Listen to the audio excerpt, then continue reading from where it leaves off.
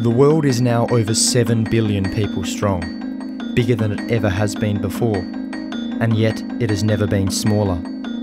Connected, mobile, out and about, internet in our pockets and the world at our fingertips.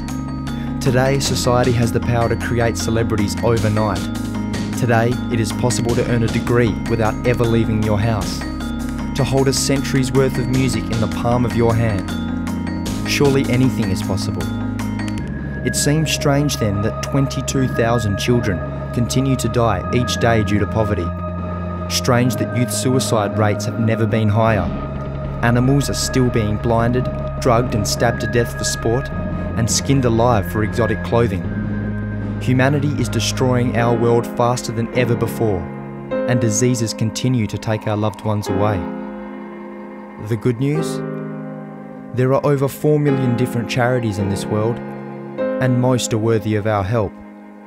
Chances are, if you're passionate about something, there are people out there thinking the same way.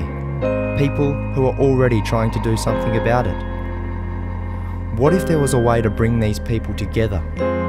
What if there was a place where people and charities could work side by side, where they could connect, communicate and unite? What if there was a place where organisations are kept accountable under the microscope of social scrutiny, where friends can share and encourage each other to make a difference?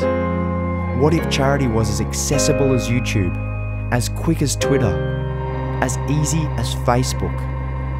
What if?